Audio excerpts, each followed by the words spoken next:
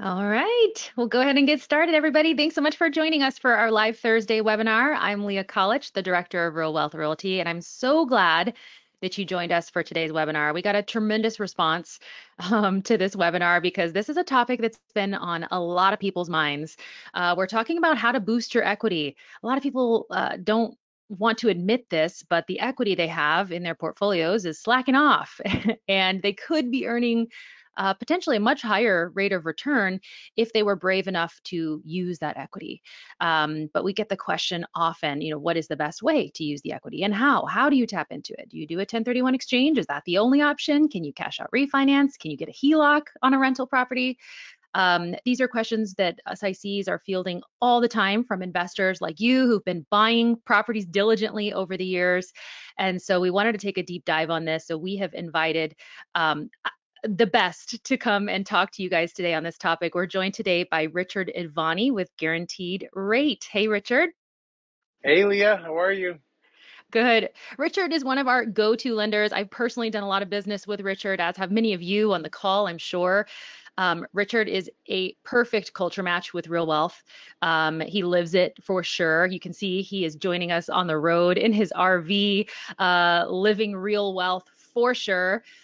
Paid for by his real estate investments. So not only is he a mortgage broker, I don't want to spoil too much of your story, Richard. I know you'll elaborate on this, but not only are you, a mortgage broker by day, you're a race car driver and a real estate investor and just living your best life on the road here most recently. So who better to talk to us about how to get our real estate portfolio to truly serve us over the long term and create wealth so that we can live a more meaningful, purposeful life, doing more of the stuff we enjoy, like Richard's doing. Thank you again for joining us. If you're live here on the presentation, pop open your questions panel. We'd love to interact with you. Richard's brought a great presentation today, but I'm happy to field some of the questions and pose them for him. If you advance to the next slide for me, Richard, I'll take care of a couple housekeeping items and then we'll jump right in.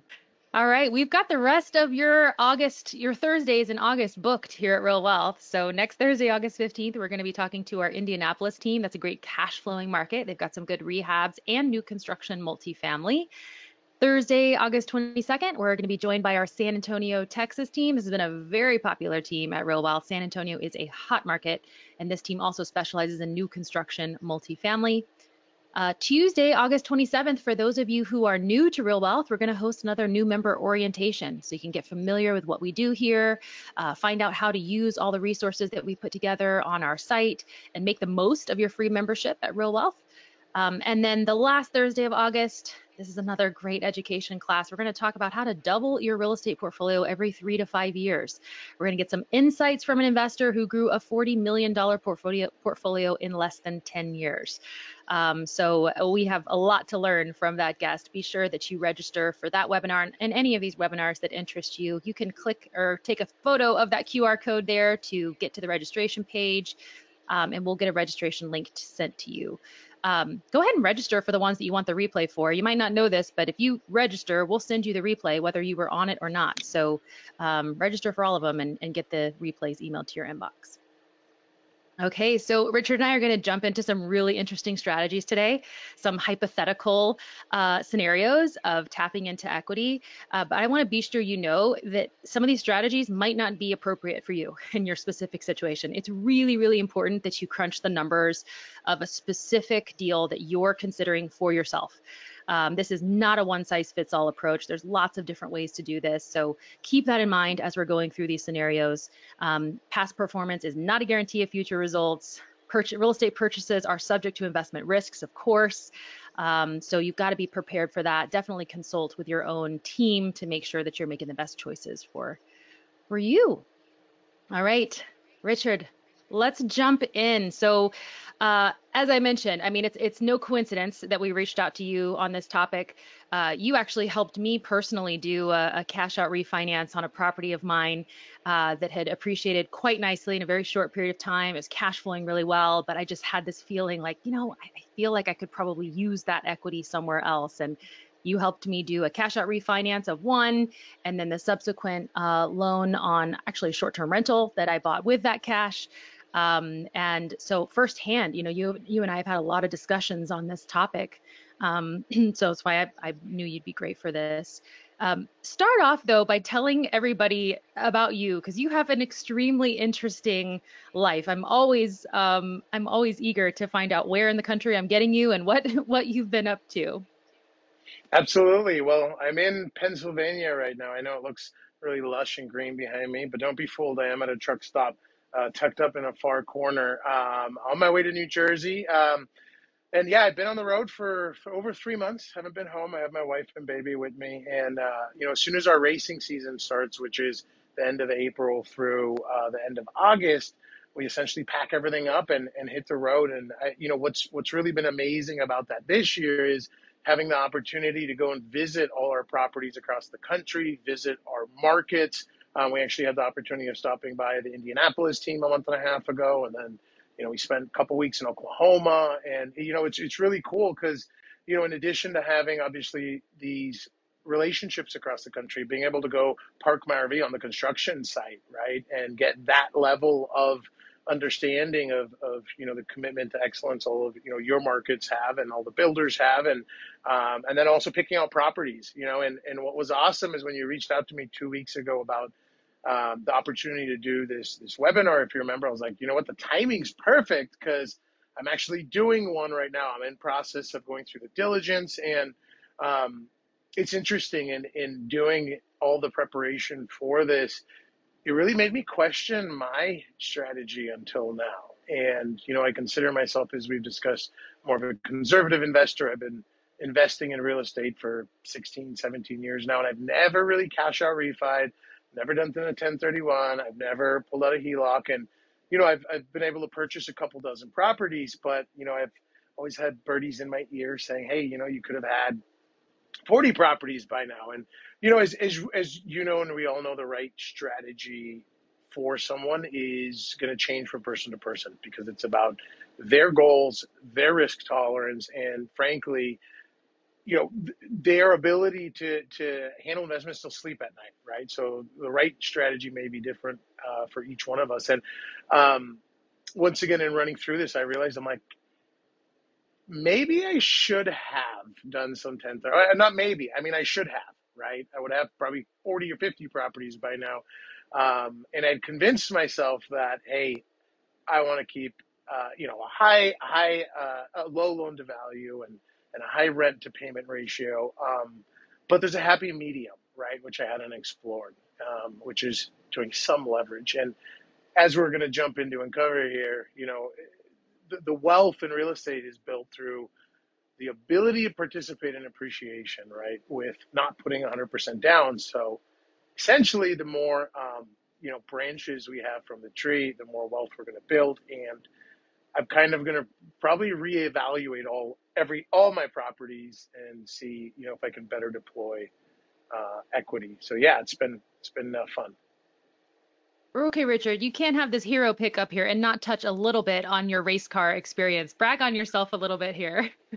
Yeah, so I started driving professionally a couple of years ago for Formula Drift. If you're not aware, drifting is, it's the opposite of most race car driving. It's, where your goal is to slide and smoke the tires. And we're on tracks that, you're doing 100 plus miles an hour and throwing yourself into turns, and you're super close to the other car. So it's absolutely an adrenaline rush. But it's really taught me the importance of team as well, right? Even within my own racing program, everyone's job is important. And no matter how good of a job or how good of a driver I think I am, I can't win if I don't have a successful team and everyone on the team doing their job. And, real estate's actually very, very similar, as we know, as smart as we are as investors, if we don't have the right team, I'm not saying it's impossible, but it's going to be very hard to consistently be a winner and, get to that podium. So yeah, it's been fun. It's fun. And, you learn to deal with extreme highs and extreme lows, right? You have 40 people who are going out there to win, and only one of them is going to get first place. And, there's only three of them that goes on the podium. So it's a roller It's coaster. it's such a cool sport. I know you took Rich Fecky out on the course and taught him how to drift, and he's an adrenaline junkie, and he said that Oh was an yeah, adrenaline hookup that he hadn't had in quite a while. So it's a pretty cool outlet that you have. definitely. definitely. So I guess we'll kind of jump into it here. And so the theme of today, of course, is, hey, does it make sense to redeploy equity in a high rate environment? But also, does it make sense, period, for a lot of us, right? And, some of the thoughts that kind of have been running through my mind, being that more conservative investor, I call it, is, hey, is the fear of losing my low rate, firstly, affecting my strategy and wealth building, right? Am I locked into that low rate and just blind to everything else because I want to retain that, pinching pennies, but at the risk of dollars potentially. And then also, what if I don't, need the money to continue pursuing investments, right? And that's been the answer of a lot of my clients as well, is like, well, I don't need to, pull money to redeploy. I can, I earn a good enough to continue purchasing real estate. And also, what is my return on equity on the portfolio? And, these questions are, I think, very similar questions that all of us have. And, it was good for me to put them on paper as well, and then kind of jump into the numbers behind it.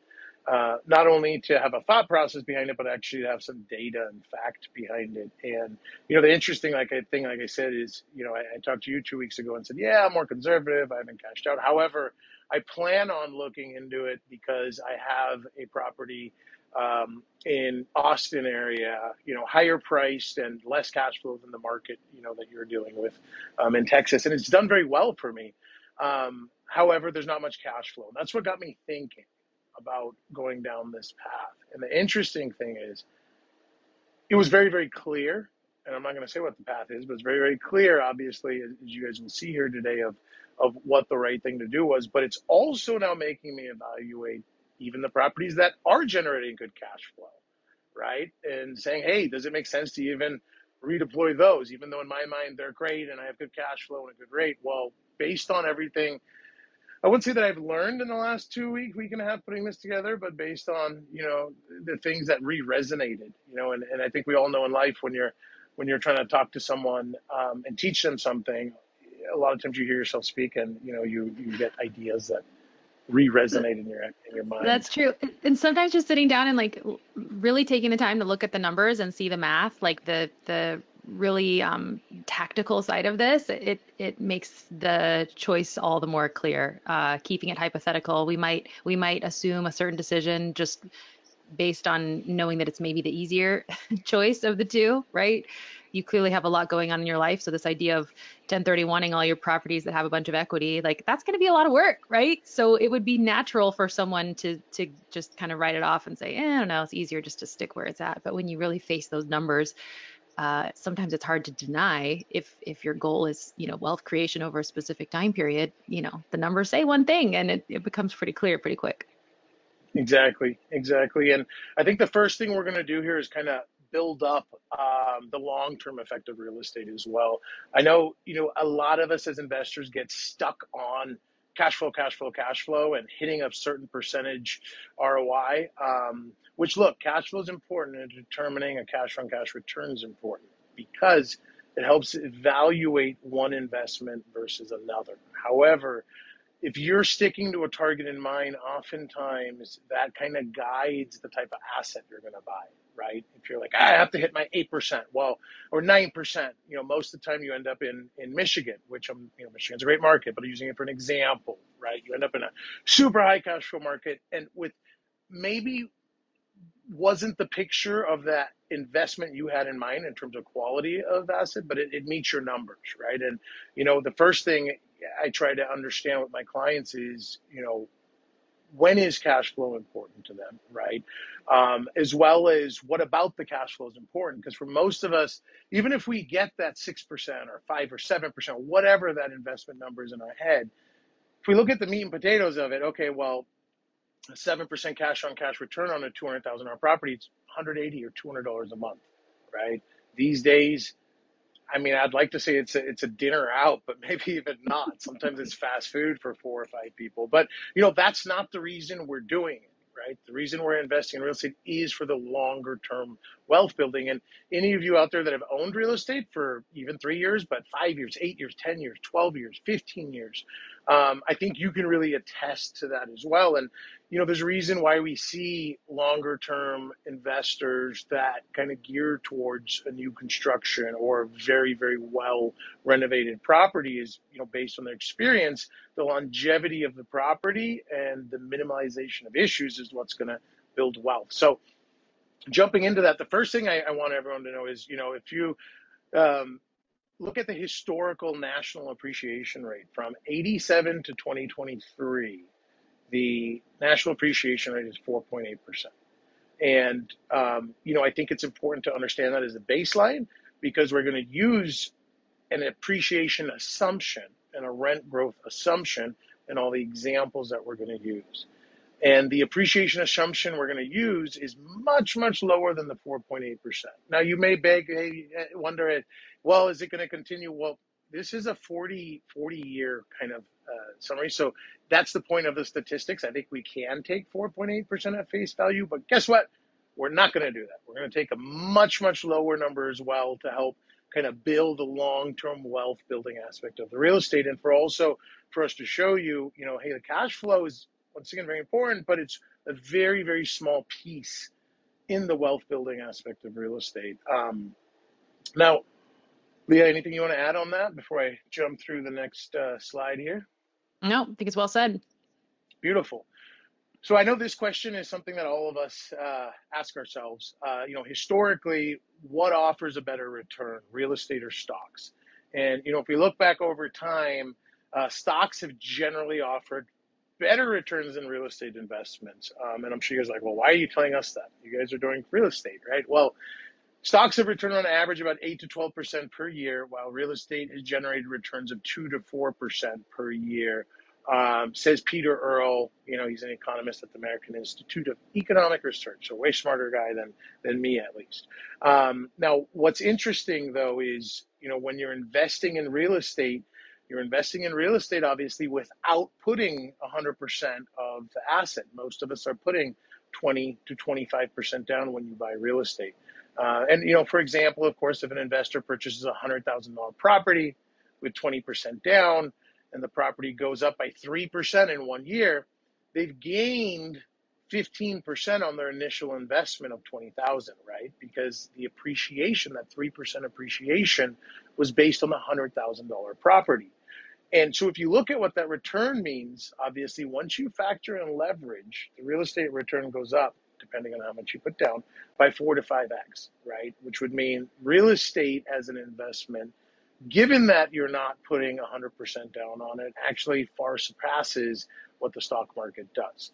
And, as you can read there in bold, and this has been resonating with me, as I said, a lot the last week as I put this together, is real estate wealth is not built by cash flow alone, but by the ability to participate in 100% of the growth of the asset with just 20 to 25% down. And that's what makes real estate outperform the stock market. And that's really the premise, I think, of all the examples that we're going to get into here is, instead of having one, arm of or branch of a tree, if you have 5 branches of the tree, right, those are all going to continue growing and growing as opposed to just the one. No matter how good your interest rate is, and no matter how good your cash flow is, if you're allowing that to dictate your strategy, you're only paying attention to a third of the wealth building aspect of real estate. And so I have my own example pulled up here. I'm sure some of you are going to Google the address and fact check me, so you're welcome to do that.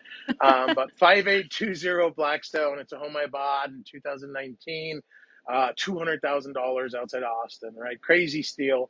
When I bought it at the time, it was the least cash flow I've ever bought on any property. And I knew that, but I knew also what was happening growth-wise. And I knew it was going to be a good investment, and it was, right? Because sitting here we are, 4 years later, the property's now worth in the low 300,000 range. However, property taxes have gone up very sharply as well. They started very high. They've gone up even higher. And although rents have gone up from where I bought it, I'm making $148 a month roughly on this property. And that's a gross return, right? Look, as Leah's disclaimer said, we're talking about broad numbers. The 148, if I factor in, I haven't had much maintenance repair in 4 years because it's a brand new property, but you factor in small little things here and there, it's probably a little less. But I do factor in on this pro forma here, a 5% vacancy, which I don't think I have a pointer, but you'll note to the middle of the page, you'll see I have a vacancy built in there as well. And then the other assumption I want you to look at to the bottom left under assumptions is the appreciation in rent growth. Okay. So the assumptions that we've used in this example as well as in the other examples we use here is 3% appreciation and 3% rent growth. And if you remember earlier, statistically per Case-Shiller, the national average for appreciation is 4.8 over the last 40 years. So I think most of you out there will agree that 3% is conservative, 3% is realistic. And I wanted to get your buy-in on that number because what also you'll see on this page is the years to exit. I think you could see my mouse moving around over there. Mm-hmm. And this is modeled off of a 15-year return to exit. And what this basically does is it looks at the cash flow, right, assuming a 3% per year rent growth, right, more or less keeping up with inflation. It also looks at the appreciation based on a 3% rate, right, not quite half of the national average, but definitely significantly less than the 4.7. And it also looks at principal pay down based on looking at a normal 30-year fixed at 5.375 is the rate I had. And what's amazing here, and pay attention to the amount I invested on this property, right? Mm-hmm. I invested, my down payment was $40,000 plus closing costs, roughly $47,000. Now, the total 15-year return on this property is $263,301, right? And that's based on my investment of $47,000. And the reason why I'm using a 3% appreciation rate, look, do I think it's going to appreciate more than that? Yes. Probably closer to the statistical average. That's the point of having that statistical average. If we look long term, if we're looking 10, 15 years out, I think it's safe to assume we'll hit that. However, I went with the very low number just to build this as a case and example. This total return of $263,000, if you agree with the assumption of 3% appreciation and rent growth, it's just math at that point that gets us there, right? And look at the cash flow. It's $148 a month, right? Although the assets perform very well for me, it's not a lot. And even at a meek $148 a month in cash flow, this property builds $263,000 of wealth over 15 years from just my $47,000 down payment and closing costs. And that is why we're investing in real estate, right? I bought this property at very meager cash flow, not because $148. Was it even positive when you bought it? It was like $47 positive when I bought it. But I did buy it for that $47 to pay for 3 Big Macs and a fries. Not that I eat all that amount. But I bought it for this number here, right? The 15-year, the total return number. And, if I change an appreciation number down there to 5 or 6%, which, look, you'll see that in the pro forma of a lot of markets that Real Wealth deals with, and because that is probably a realistic targeted number. But even if you put it at 3%, right? Look at the wealth building that you experience off this property. $260,000 versus a $47,000 investment, and it's very hard to find stocks that will do that for you, right? Most of the time when people are comparing stocks to real estate, getting back to that original example, the way you calculate, the stock growth is just, hey, it's gone up in value, right? And in that example, we're only looking at going up in value of real estate. We weren't looking at the cash flow or the principal paid on, all the other benefits. So this is what got me thinking. I'm like, wait a minute. So I have this property worth north of $300,000 now. And I put 20% down, so I owe still $140 and change on it. So I'm like, I've got $150 gross, $150,000, $160,000 in equity. What would it look like putting that to work? And, there's more and more markets coming out with new construction or turnkey, really good quality inventory that even with higher rates, they generate a very good return. Or they're buying down the interest rate, right? In a lot of markets that you guys have negotiated with the builder. So I was like, let me take a look at this a little closer, because here's an example of a property that's only making $150 a month. And once again, it's a $300,000+ asset. It's done well by me, but maybe it's time to put that to work, because I keep seeing the deal web, all the emails come across from you guys as well. And I'm like, oh, 250 in cash flow, 350 on cash flow. I'm cheating myself by not exploring this. I'm gonna go ahead and pull up the next slide. Anything you want to add there, Leah? Mm-mm. Okay. What? I think I went too far. Go back one. Okay, so let's kind of jump through and run through the deal, right? Current valuation is roughly 307,000. I bought it for 200,000. My current cash on cash return is 3.8%. I have about $150,000 in equity, gross, of course. And my return on equity. So I was like, you know what? For this $157,000 in extra in equity I have, what am I making on that with my cash flow, right? We as investors only focus on our ROI, right? How much money are we making based on our initial investment? And that's a great way to evaluate properties. However, when you're 3, 4, 5, 8, 10, 15 years down the line, it's very important to look at, okay, well, now that the property's grown in value and there is more equity, what is the cost of me not putting that equity to work, right? And as a whole asset. So for me, as a $307,000 asset, what am I actually making for my ROI, right, on that? And the answer was it was a marginal amount. It was 1.1%, as you can see in this example. And once again, seeing all these other opportunities coming around, I was like, okay, let me look at this again a little deeper and start running the numbers to see what makes sense. Now, it's important to still note, as you guys saw, my 15-year return on it was still $263,000. So if I stay the course, Mm-hmm. still a solid investment, even at Yeah. the $147 cash flow. But as you guys will see, taking action generates just a huge amount of wealth versus just staying put and being comfortable and being that conservative investor that I thought I was and that I think I am. But now I'm starting to think maybe a little foolish. But Yeah. So we talked about kind of the three core ways to like tap into the equity, and that's kind of what you're going to do a scenario breakdown for us, starting with cash out refinance, then we'll get into the HELOC scenario, and then we'll finally end it with the 1031 exchange strategy. So I really appreciate kind of let's look at the same property and let's do the math on three different scenarios, and see what we can create with it.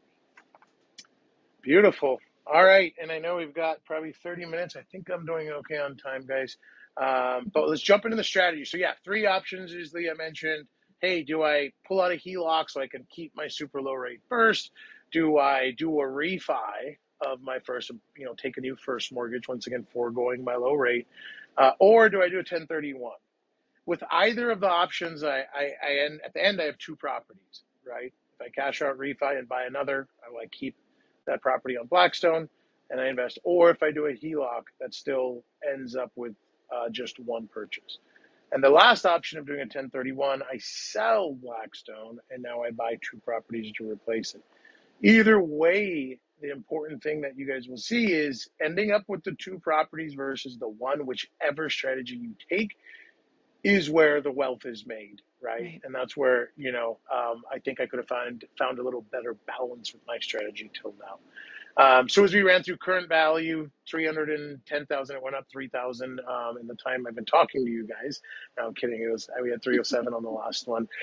Max loan to value on cash out is 75%. So the max loan I could take if I decided to refinance the first mortgage and do a new cash out loan would be $232,500. That's 75% of 310, right? Now, from that, I would need to subtract my existing loan balance as well as closing costs. That would put my net proceeds in this at about $59,000. And my new loan at $232,500 at a 6.99% puts my principal and interest payment at $1,522. Now Mm-hmm. that almost doubles my payment from I think it's 800 or 900 principal and interest right now. Now, what that would do for me, though, is that would put my overall front end cash flow situation at negative 533 a month, which means, hey, with that 59,000, I need to go out and try to generate at least $533 per month. And, that is very possible. I went through all of the amazing markets and properties that Real Wealth has to offer, and I handpicked two or three examples. And those are the examples I went forward with. Depending on your proceeds, this, for example, potentially could have bought almost two properties with these proceeds, just depending on where you look. So, work with your investment counselor and they'll kind of get more specific with you. Yeah. So just to Go ahead. be clear with that, the net proceeds, that 59,000, that's the cash that you're going to get a check for after closing this cash out refi. And then your new cash flow on the house you're going to keep is negative. It's now negative $533. Correct. Got it. Correct. But of course, we're looking at the whole scenario of what you can do with that initial investment. And that's the beautiful thing here as well is, my initial investment into the end, whichever process you pick was that $47,000 to buy, the property, that Blackstone property. So not to confuse things, but what you'll see in front of you is an opportunity available in North Texas through, I think they're not the next webinar, but the webinar coming up after that on the schedule you guys saw at the beginning. So this is a brand new construction property, $199,000 purchase price, and the total cash invested, $58,705. Now, if you remember, my net proceeds from the cash out transaction was $59,000. So this actually fit right in the bucket. I didn't skew any of those numbers to get it to line up, I promise. It actually literally perfectly fit. So with this opportunity in North Texas, the monthly cash flow every year on this opportunity is $409 a month, right? This particular example does put us at, bear with me, does put us in a situation where we are roughly $120 negative, right, from our cash flow position, right? Because we're at 533 if you saw, and this is going to generate roughly 400 and change of positive cash flow. And that put, once again, in a position where I would be coming out of pocket $100 to $120. And, once again, I used this example. I see the benefit in buying a new construction asset and taking less cash flow versus, say, an older asset, even if it's turnkey. There are lots of opportunities that Real Wealth have. And I probably should have used one of those for this example too, that will generate the $500 in positive cash flow or have lower purchase price ranges. However, as you can see here, the before, I'm not going to go through it, but we've already gone through, obviously, the equity and cash flow situation of Blackstone. And then the after situation, right? So the after situation is purchasing this new construction property in North Texas, right, that we went over. It's generating $409 in cash flow based on 25% down. The total cash invested is right in line with the cash proceeds I had. And if you look at this here, the total cash flow is negative 124 a month, right? However, that's only looking at our front end cash flow. Okay, that's not looking at appreciation. That's also not looking at return on amortization, which I think is something that's overlooked a lot. The return on amortization starting day one, even though a 30-year fixed, as we all know, no matter how low your interest rate is, you pay almost all interest at the beginning, right? So you're paying mainly interest, you're barely paying down principal. Even with taking that in mind, you're paying down $373 a month in principal with your first payment, right? So although you're negative 124 in cash flow on the front end, starting payment number one, you're paying down $373 of debt. And that's taking into account both properties. That's why I came up with that $373 that you're paying down every month. So there's still a net gain of wealth to your pocket of $250 a month. And that's something I factored in when analyzing this investment. Now, there's also a front end now, a cash on cash return for the North Texas property we're buying of 8.3% on that investment itself. The important thing though here is you guys will see at the bottom. So the 15-year return, given that now where I'm participating in the growth of Blackstone plus this property in North Texas, right? As we discussed, the beauty of real estate is participating in 100% of the growth with just putting a fractional amount down. Now, the total return on this now went from $260,000 15-year outlook that we looked at before on my Blackstone, but now In 15 years, this new asset that I bought is going to generate $222,000, right? And that's using the assumptions that you saw in the previous example. 3% appreciation, 3% rent growth. National appreciation, once again, is 4.7, okay? So this example to me was still an absolute winner. Yes, there was a reduction in cash flow on, at the beginning, right? You're looking at a reduction of $100 and some in front end net cash flow. You make that up with your principal pay down every single month. But more importantly, the wealth building aspect of real estate really shines here, right? Participating in that growth of that second asset. So this, once again, still way better of an option than doing nothing, right? And I'm sure, Lee, already in your head, you're thinking of examples to where that 58,000 could have generated an overall positive on this deal. Yeah, this is what I did. I mean, with the deal that you helped me with, I did a cash out refinance. The difference was the property I purchased was a short-term rental, which gives me much higher, cash flow. So, the cash flow wasn't quite as impacted, but definitely the goal was the long term, right? Is controlling two good assets for the same amount of time. I wasn't ready to get rid of the house that I had bought. It was still brand new, and I feel like the market still had some ways to go. So it made sense in my situation to hang on to it.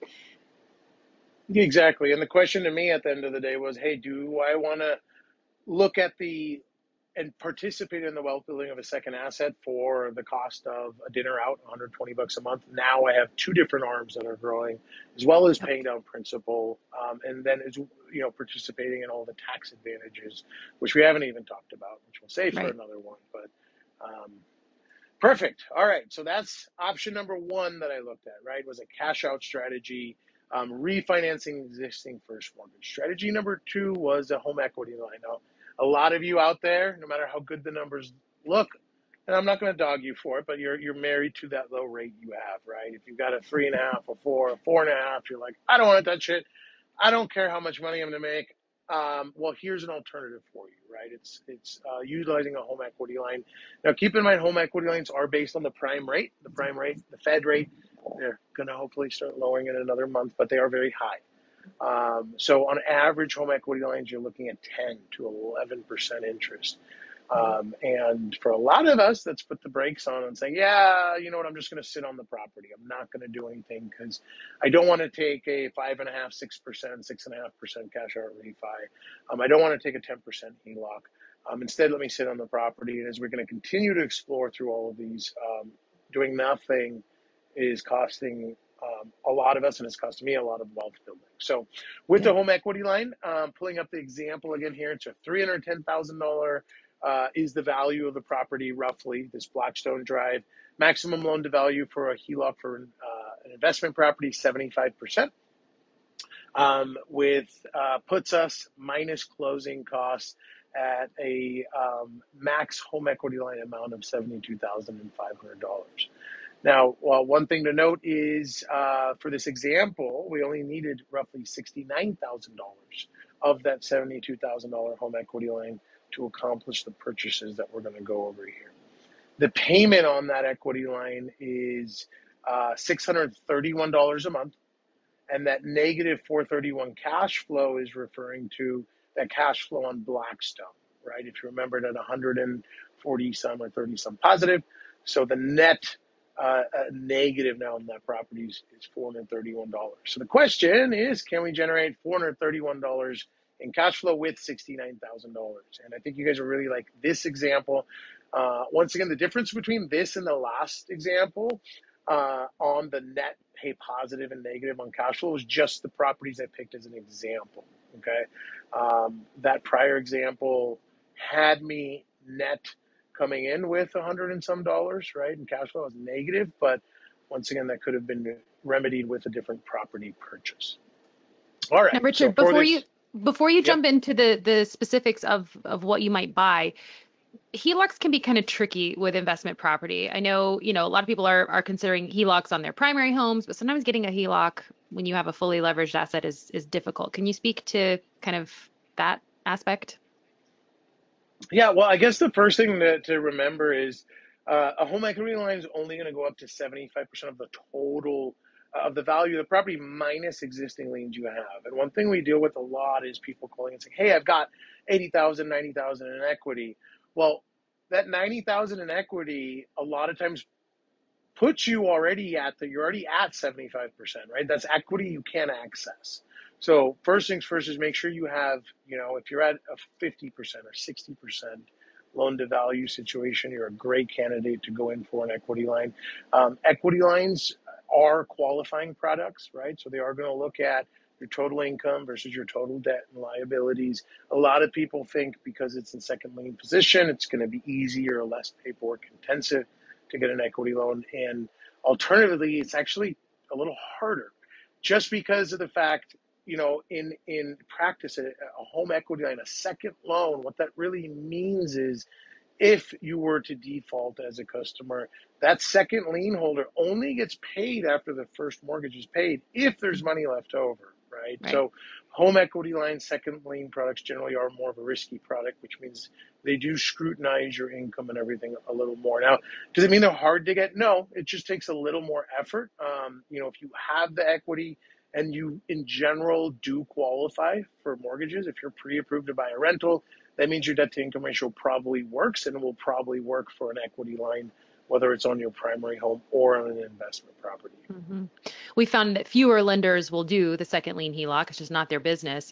You guys at Guaranteed Rate will do a second lien HELOC, right? Correct. Yes. Great.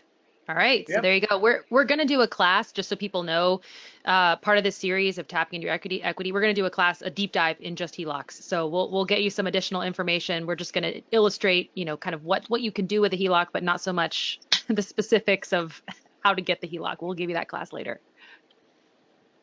Beautiful. All right. So, my screen went black here, Leah. Do you think you Uh-oh. can jump into control of that? I don't know why that happened. Yeah. Celia, if you can advance. But it went black. You can't see? You can't see your screen? No. Let's see. Uh-oh. Let's see if it lets her. Okay, well, it did advance. Perfect. All right. Well, I'm going to have to lean real close to read this. But so with the HELOC purchase example, I used a property in Cleveland, Ohio. I actually own property in Cleveland myself.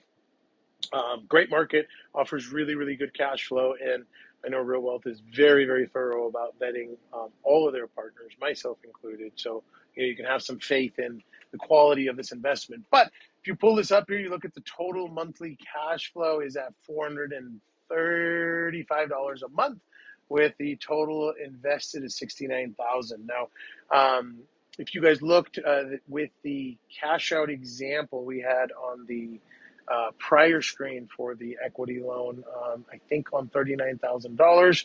If you can take us to the next screen here, Celia, that would be great. Trying to see if I can get my computer to Yeah, re-cooperate. take a sec if you need, Richard, to get it right. I know it's gonna be hard for you to read all these numbers from your phone. Okay, got my screen back. Let's see if I'm still actually connected to this. Oh, okay, sweet. I'm back in control. Beautiful. All right. So the payment on this equity line, you remember our goal with the HELOC strategy was, hey, can we generate at least $431 a month, which would put us break even between both properties, right? No positive, no negative with cash flow, and that it would cover itself. And the answer to that with this property is yes, right? This property generates $435 a month in positive cash flow, gets us right over our minimum threshold of 431. And if you look at both of these, the before and after together, once again, and getting back to the before, keeping just one property, keeping that property in Blackstone, which historically has done very well for me, has a 15-year return of $263,000. And instead now, hey, I'm going to keep that property. I'm going to get an equity line. I'm going to use that equity line to buy this cash flowing investment in Cleveland, and the income that the investment generates is going to actually make the payment on my equity line as well, right? Which is the dream scenario. So with this one, the total combined value now of my assets is $547,000, right? It's Blackstone plus this purchase in Cleveland. In addition to that, um, the total cash invested, 69,000, all of which came from the equity line, right? The closing costs of the equity line are wrapped up in the line itself. The total net cash flow across the board is up $4 a month. Yippee. I'm not investing for cash flow every month, though, as I mentioned. I'm investing for that 15-year number. And, are we saying sell your asset in 15 years? Not necessarily. I just use that as a number. I like to be in properties at least 10 years. If they're performing well, I'll keep them forever and ever. The return on investment of that Cleveland purchase independently was 7.5%. And it's important to note here the principal pay down every month between the existing property on Blackstone plus the new purchase in Cleveland is $454 a month, which is a lot of money, guys. It's really important to pay attention to that, right? That's $6,000 a month in wealth building. Just imagine $6,000 a month someone puts in a piggy bank for you that you can't touch, but it's there and it's being built. It's very important to remember that back end wealth building aspect. Now, here's the amazing thing about this. So the 15-year return goes from just the 263,000 that I was going to make on if I just retained Blackstone till the end to now I'm making 230,000 for a 15-year return on Cleveland based on that 3% appreciation and 3% rent growth, plus the 260,000 for Blackstone. So I'm looking at a 590,000 or $600,000 total growth in wealth building over a 15-year term. And once again, I took the time to go over the national appreciation with you guys, so to give you a level of confidence in these numbers I'm throwing out, right? 230,000 for Cleveland and 260,000 for Blackstone. I want to reiterate, it's based on an appreciation rate way less than the national average, and that is how compound interest and math works, right? That's why investing is so magical. And those numbers, do your own diligence and research as per the disclaimer at the start of this, but those numbers should be very conservative. So this HELOC made more sense than the first scenario. The cash out refinance, I think our 15-year return was at like 480 or something. And with this HELOC, it's at 590. I mean, what do you like high level attribute like this one being so much more lucrative, even though Cleveland is a slower growing market typically than an area like Dallas? Well, so one thing to keep in mind is we're using the same assumptions across the board. We're using a 3% appreciation, where in all Okay. reality, you are going to see more appreciation, I would think, in places like Texas versus Cleveland. Although, Okay. who knows, right? We've seen so much growth in a lot of these metros. But the other thing, too, is the cash flow difference, right? And we're using really broad numbers, if you're looking at a 15-year return in all reality, I would assume this Cleveland property is going to probably need some maintenance over and above what, say, the new purchase in North Dallas would need. Those haven't been factored in here. We're looking at really just a broad level idea of, hey, does this make sense? Each one of the investors, myself included, needs to go through and drill down and do your diligence on these investments. If we got into building in, maintenance costs and renovation costs and vacancy costs and all of these, we would be on this webinar. It would take 4 hours to do. So this Yeah, is sure. very broad level of view on comparing the investments. But it's also important to note is, yes, this is a real world example, right? As investors, you're going to have opportunities to buy a turnkey renovated property that will generate more cash flow than, say, a brand new construction property, right? Which, if there was no repairs on either of the assets, that additional $100, $200 a month in cash flow compounded over 15 years does make a big difference, right? The difference, though, is in the real world scenario, we are going to have maintenance costs and probably turnover costs in a turnkey product that we wouldn't have in a new construction product. Yep. Again, another good illustration that owning more is the right decision. There's some nuances to which one here could be best, but the clear winner is get two instead of one.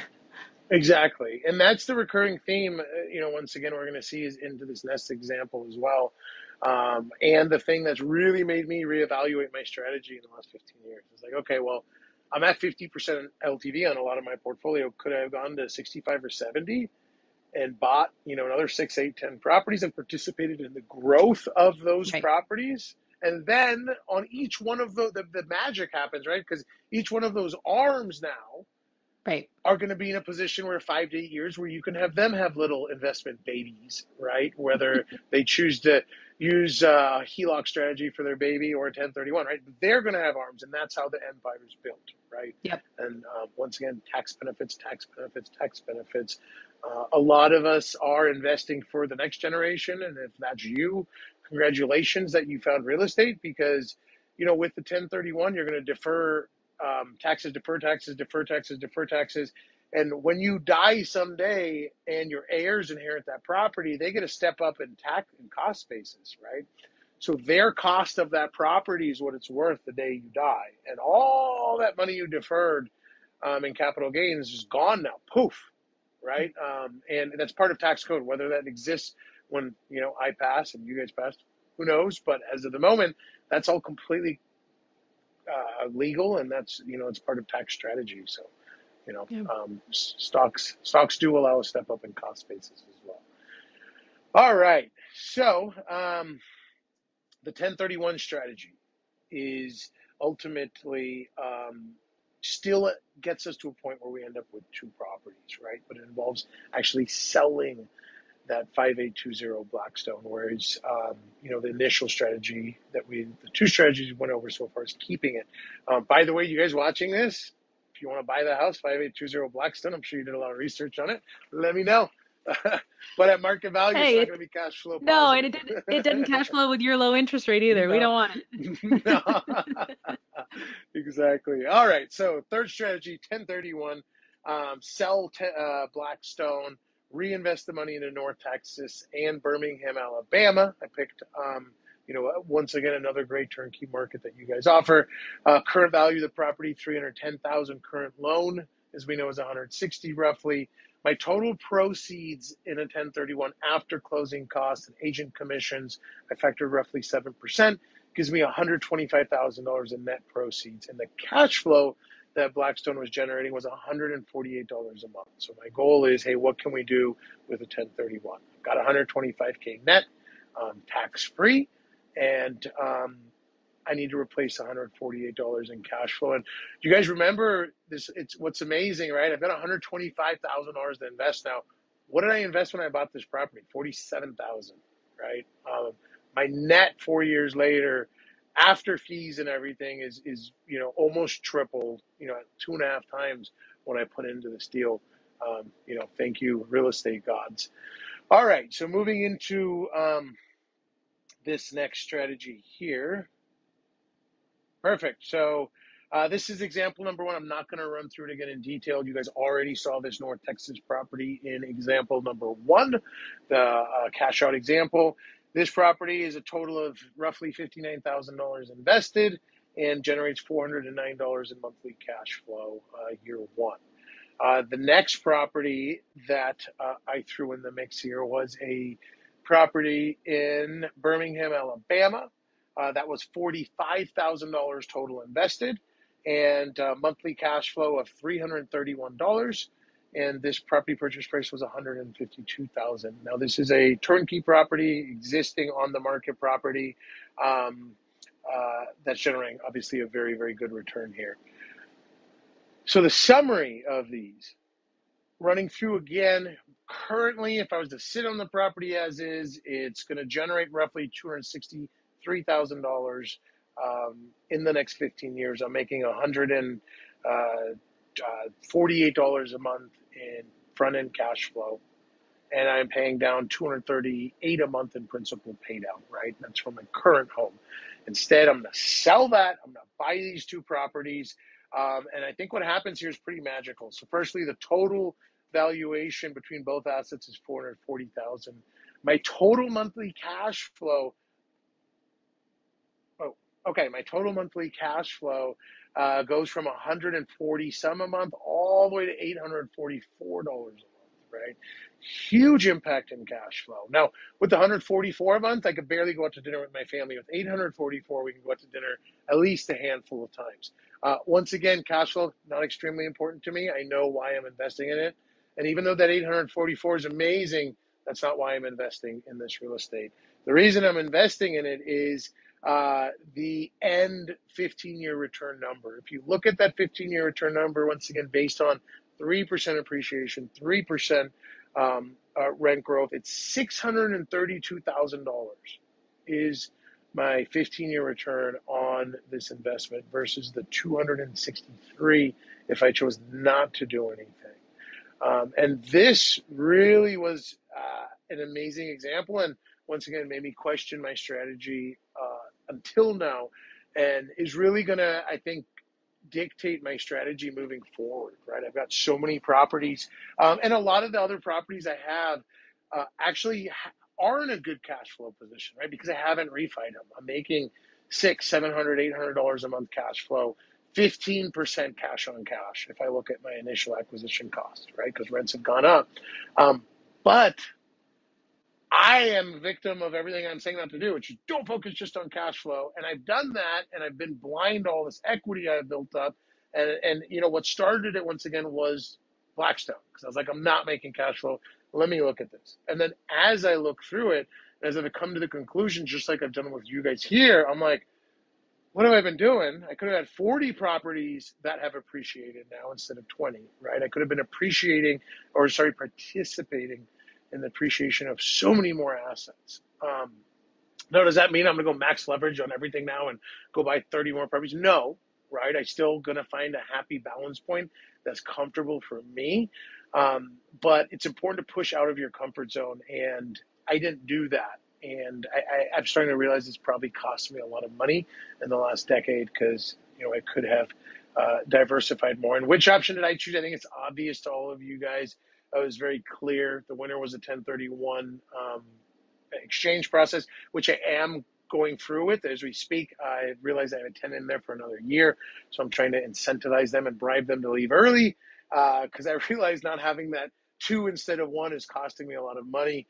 And, of course, while a cash out refinance or home equity line still would have allowed me to participate in the growth of 2 assets, the cash flow situation with these investments was 5x on what I'm currently doing. I have a very, very low cash flow situation.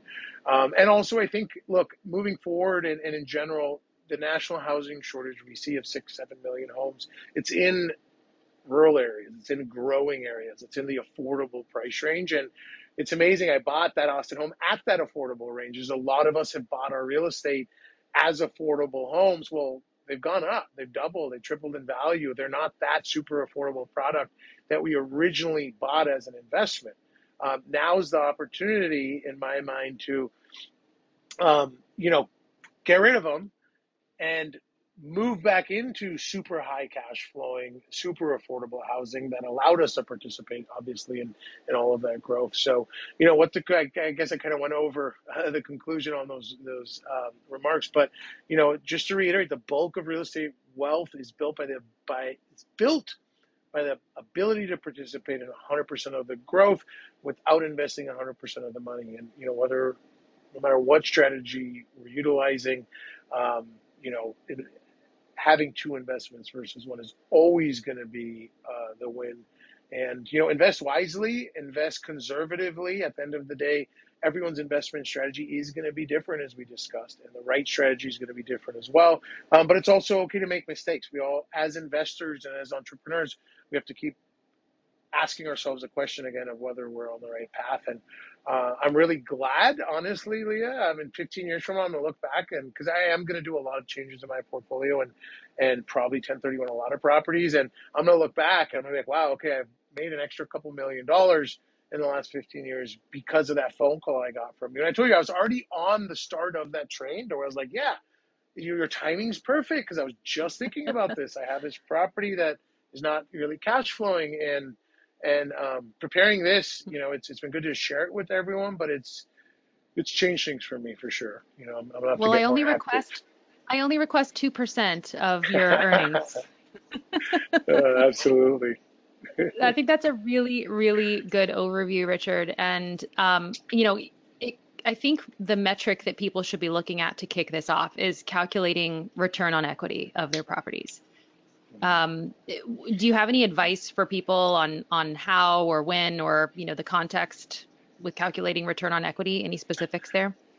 Yeah. So, I mean, I guess basically you want to look, that's a broad term to get the thought process established in our head. The good thing is if since you have all the resources like real wealth available to you, my advice is reach out to your counselor and put together an actual plan, right? Instead of worrying about the broad numbers, and look at what a 1031 would do. If you have a property with over, I would say, $40,000 to $60,000 in equity is probably the sweet spot. A lot of us have properties with $120,000 in equity. The answer always is going to be, two is better than one. But figuring out the exact investments to go into is something your counselors can help with. But to calculate it, obviously, is very, very simple. Is how much equity do you have, and how much cash flow are you making on the whole investment, right? And how much, or what is the value of the investment? So in my example, I'm making $123 a month in cash flow on a $300,000 asset. Whereas traditionally I look at it, I'm like, well, I'm making 123 in cash flow on my $40,000 investment, right? Well, my investment has grown quite a bit now. And that means the profit percentage of return based on the overall value of assets gone down, right? And that's something I was blind to. Yeah. And, this is the it's situation. easy. Go ahead. I was going to say, this is the situation I hear most often from people. It's a lot of the California, investors who held on to a former primary or who bought a little duplex in these high cost markets, and they're collecting really high gross rents and it feels like good cash flow. But these homes have also appreciated significantly while they've held them. And I think this is who really needs to look at return on equity of what they're currently holding and consider how going out of state could really, especially in that 15-year time horizon, really change the life of their, heirs and of themselves too. Exactly. Yeah, I think a lot of people watching this, it'll kind of be an eye opener for them as well, because I think a good majority of our clients have very, very busy day jobs, and they're very, very successful in all their own fields, and they want real estate to be passive, and that's why they buy it. And it's very easy to set it and forget about it, right? Even especially when your asset's doing very, very well, right? It's very easy to just be like, I bought it, it's killing it, rents went up a little, values went up, I'm excited. Well, it's as important to take a moment and reanalyze that amazing investment to see, hey, if I reinvest this, or if I get more creative with this, what would that do? And what is the lost opportunity I have right now from just being comfortable and saying, hey, it's done well, it's done good. And that's the bucket I've fallen into, and I've done very well. Don't get me wrong. It's nice to have a low loan to value and a good amount of cash flow every month on, properties that I've bought in the last 10 years. However, as we all saw here, cash flow is just a small part of it. And now I'm looking back like, okay, well, if I would have done this 10 years ago, probably would have had another 10 or 12 properties, and all of those would have grown and paid down the principal balance. And, and I don't say that they would have grown based on, the crazy appreciation we've experienced. Once again, remember everyone, these examples and this 15-year number we're doing is based on 3% appreciation. These numbers are, should be very, very realistic to obtain. They're not based on even what we've experienced in the last 6 or 7 years. I think we're at 7% appreciation, right? We're at 3. Right. You were conservative for sure. Yeah. Okay. We've got a couple questions that people have sent in. Let's work our way through some of these. The first question was, I want to take out a HELOC and start real estate investing, but I've been hearing it's difficult to invest with HELOC funds. Basically, the lenders can deny investors from using HELOC funds as the down payment. Is there any truth to that? No, there isn't actually. So I've been in the business 20 years, and ever since day one, secured borrowed funds are permissible for purchasing an investment property. And because a home equity line is secured against your home, it's a secured borrowed funds, and they are 100% okay. All we're going to ask for is an equity line statement. We're going to factor in the monthly payment, of course, that's going to start as soon as you take out the funds, but it's 100% permissible. I think where people get confusion is, credit cards or equity lines in general are not, because they're not secured, right? You can't pull out 20 grand out of a credit card and use it as a down payment. However, secured line, so a home equity line, absolutely is allowed. I've had people go and pull out a line on automobiles or refi, like, hey, I got this paid off car. I was so excited I paid it off. Back to this, participating in the growth model. I've had a friend who paid off a car and, it held its value. And he's like, hey, I've got a $30,000 car paid off. I don't have money to invest in real estate, and he wanted to refi his car, and now he had money to invest. I'm not recommending to do that, but it's not hard to do at all. It's completely allowed with conventional loans, with FHA, with jumbo, with any type of loan. Home equity loans are absolutely permitted. Hey, I like the idea of letting a depreciating asset purchase an appreciating asset. That sounds like a good move for him. Exactly. Okay, let's see. Oh, okay, this is a good question. Yunha asks, what is your take on the 1031 exchange? Or what is your take on the 1031 exchange is easier said than done sentiment? A lot of sellers in the market recently are complaining about how hard it is to actually execute this and find the right assets within the deadline. Any advice or take on that opinion? You are absolutely right if you weren't on a real wealth webinar right now, right? And you know, I helped a family member put together a 1031 a month ago, and my brother's very intelligent, and he went through and did all his diligence. He's like, oh, I can find opportunities, and I heard this area is good and that area is good. I'm like, there's no way you're gonna find positive cash flow here. Just like I know I have a good pulse on the market, but he did his independent research, and 15 days out from the last day I identify, he's like, I've been trying for 30 days and it's an absolute nightmare, right? Firstly, where do you start? How do you identify a good market? Then you study the market.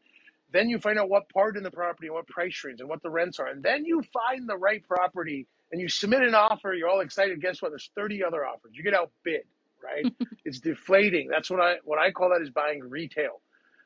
The amazing thing about dealing with real wealth and all their markets is you're not buying retail, right? If you call Leah and said, hey, I've got a 1031, if it's 1 million or 6 million, Mhm. and I've got 45 days to identify, I probably bet you in 3 days she would have lists of properties to you saying, pick which one you want. They're off market, they're available, Yep. they're ready to go. So for the average person on the street, absolutely. How do you identify how do you identify enough properties in 45 days and know they're going to close and know they're going to be available to you? You can't without Mhm. an organization like Real Wealth, right? They can all make it happen in days as opposed to weeks. So if you're buying a retail and if you try to wing it on your own, there's no way. You're right.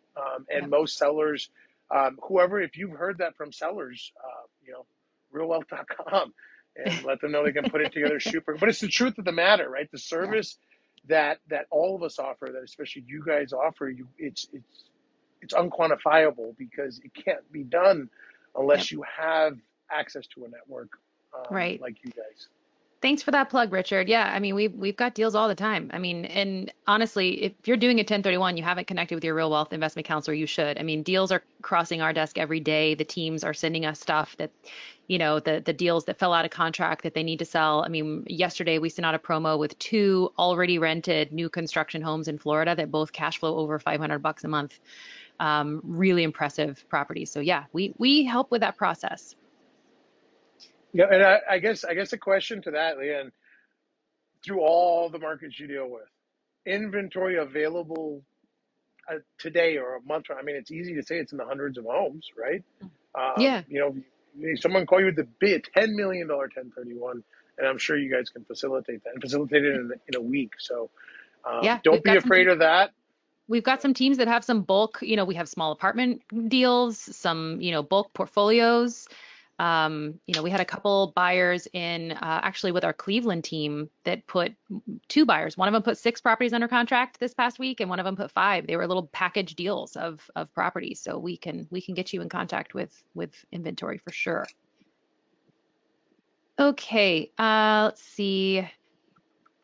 There's some 1031 exchange specific questions, guys. Again, we're building some education here. We're going to do a 1031 deep dive class. We're going to bring in a CPA and a 1031 intermediary. So let's save those questions for those experts. Um, okay, uh, let's do this one. David asks, I bought a short-term rental property in 2022 that's losing money. If I sold it now, I would take a loss. Would you ever sell an asset at a loss to do the 1031 exchange? Well, so a couple of things. Firstly, you wouldn't need to do a 1031 if it's at a loss. The point of a 1031 is to avoid having to pay taxes on any gain. So good news, You don't need to do a 1031. Bad news, I'm sorry you're in that situation. Actually, a lot of people have bought short-term rentals the last couple of years, and I have two short-term rentals I've had for a decade, and I've seen the impact and reduction in revenue the last 2 or 3 years, and it's because so many people jumped into it, right? Mm-hmm.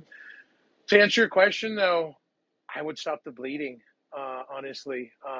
So I guess the bigger question here is, hey, does it make sense to sell at a loss and then reinvest into a different asset instead of continuing the bleeding? And talk to your CPA and your tax person and talk to your real wealth counselor. But I've had to make that decision once in my life on an investment I bought, and it's just real estate. And I did sell it at a loss, same as you, like a 20% loss on when I bought it, but I got out of it and I haven't looked back.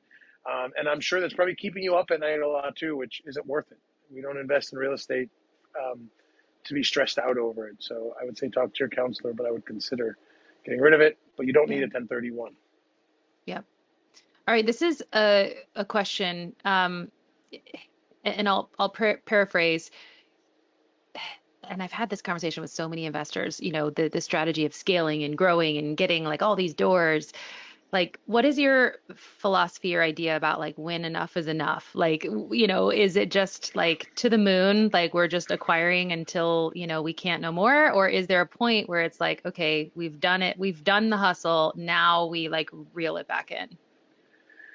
I get asked a question a lot in my life from all kinds of people. I think the answer is different for everyone, right? For me, it's never enough.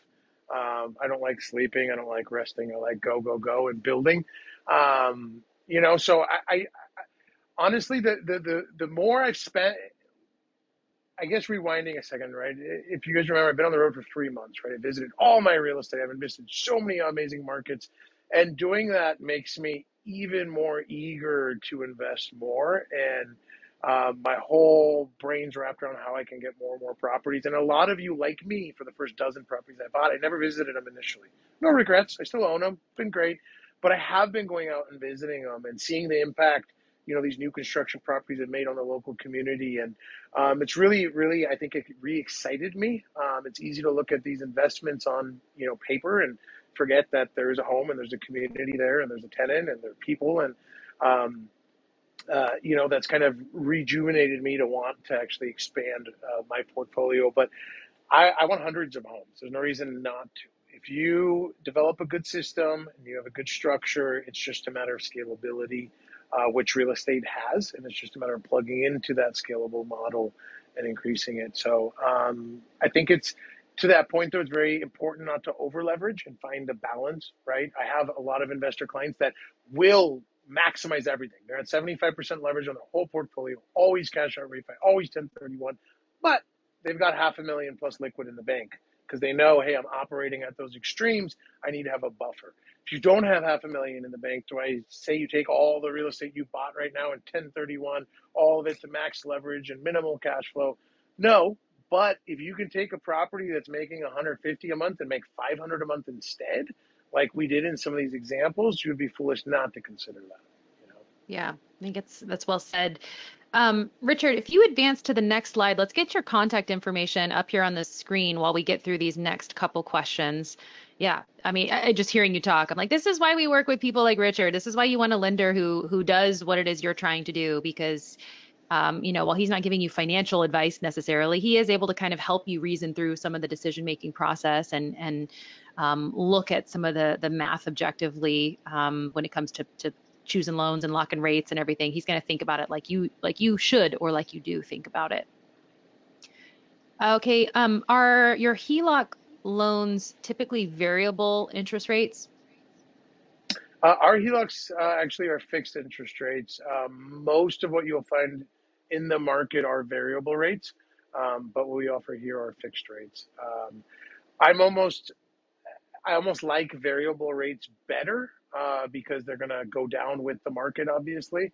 And also on that note, we offer equity lines as Leah alluded to on primary homes and rentals. For primary homes, typically the best terms that you will get are at a local credit union. I do let all my clients know that. Getting you guys the best product for you to be able to invest in the best rates is part of my job, whether that means you do business with me or not. We're happy to do all your equity lines, But if it is for a primary home, typically credit unions beat the big lenders and the big banks by 1 to 1.5%. So definitely explore that as well, in addition to giving us the opportunity. Yeah. All right. Okay, this is a quick one, and I can take this one. Richard, Jeff asks, how much are the fees for the 1031 exchange intermediary services? They're it depends on which intermediary you choose, but they're pretty reasonable. We have actually a resource menu on the Realty portal. So if you're logged in, hover over resources at the top, and you'll see the 1031 exchange facilitators we recommend. There's two there. And one does a flat fee. I think it's somewhere around $1,500 plus or minus $100 here or there. I mean, it's very, very reasonable. Okay, David says, you mentioned at the start of the webinar stocks versus rental property comparison. Did you do a 15-year comparison between your best case real estate versus the S&P index fund? No, I didn't. I mean, the numbers I pulled up there were from, I think it was Case Shiller that did that as well, but from the numbers that actually an economist ran versus me running the numbers. Um, but I haven't. But based on that same logic, if we're looking at, if you take an average return for real estate versus the average return for the stock market, once you factor in leverage, real estate is always going to be higher, unless you're buying stocks with leverage, which most people aren't, right? If you're going to buy 100 shares of Apple, you need the money to do that. You're not buying it with 20% down, right? And that is always going to be a differentiating factor between real estate and stocks. But personally, I like something I can touch and smell and breathe versus, and I have a stock portfolio. Don't get me wrong, I've done very well in it, but to me, hands down, I'm more of a tangible person, and plus, the returns are going to be better. We are dealing with a finite resource, land, and we're all living longer and longer, so. Yeah, it's a slower moving asset too. The transaction costs are higher. I mean, that's something else to consider. Getting in and out of real estate is True. costly. Getting in and out of stocks, not so much. So there's definitely some factors to consider. But I think if you're looking at typically most deals are doing, easily when you look at all the different ways that it pays you, easily 20% return year over year. But yeah, Plus, I I haven't like seen stocks the, do that. to be frank, I like the forced piggy bank aspect too, right? Look, I love cars. I love to race. I love to do things. It's not easy, and I don't recommend selling stocks to do silly things with, but, it's easier to access and liquidate a stock than it is, for example, some real estate. So, I like real estate because it's, you buy it, you don't touch it, and it generates wealth for you, right? It's a little soldier that's going to increase cash flow and build wealth. Yeah. Awesome. Well, Richard, I am so grateful that you took the time to really break this down for us and give us a look into your portfolio and your decision-making process. I know we're way over the hour and you're at a rest stop, so we need to let you get back on the road to your next place. But I want to give you kind of an opportunity to share some final wisdom or some parting thoughts to encourage people who are maybe on the fence about or holding on to that asset that they should probably be considering one of these strategies for. Absolutely. And I think I'll hit something even broader level, which is a lot of people are waiting for interest rates to drop before they take action, whether it's for a primary home or an investment property. You can Google this. Fannie Mae releases their housing forecast every month, and they talk about all kinds of different data points in addition to their economist projection of where interest rates will be. And it's interesting, through the end of 2025, they project primary home interest rates to be at 6.2%, right? They're a little under, they're in the high sixes today. That's not a big drop, right? That's 0.5% from where we are today. And that's through the end of 2025. So, if you've been waiting for rates to drop or you've been saying it's not the right time, things aren't going to get dramatically better in terms of interest rates in the short term. Are we ever going to even get back to I've got a 2.5% on my primary home. I probably never get back there. Hopefully we will. It was a great time to be in the mortgage industry. But, even 3 or 4 years from now, if we get to a point where rates are 5.5 again, that's a healthy amount. And that's where, that was considered an exceptional interest rate before. So, broadly, the first thing I'll say is start looking at deals again if you're not, because rates are not getting a lot better.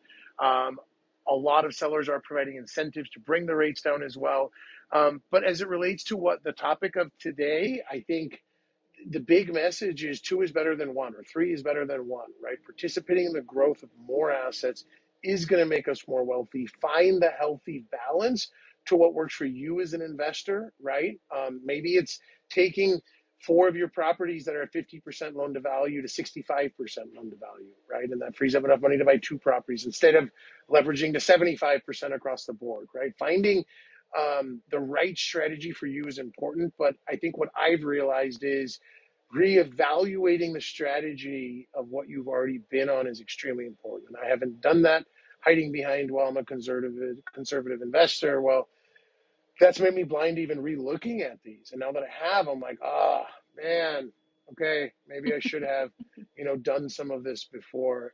And it's not that I've lost anything from it. It's just there's so much I could have gained until now, and Yeah. I know I'm gonna conservatively look at my whole portfolio now and look at trying to get more assets and participate in the growth of more real estate without having to put more money out of my pocket. Yeah, awesome. So well said, Richard. Thank you so much for being such a great lending resource for us. Again, a reminder, Richard's licensed in all the different states where we have real wealth property teams. He can help you with any of the loans that we discussed today. So definitely reach out to Richard. We've got his contact information up on the Realty portal. We'll get the replay of this webinar up on his page by tomorrow as well. So if you joined late, you can catch the full webinar there. Richard, thanks again. Really appreciate it. We'll have you back again soon, okay? Thank you very much, guys. All right, take care.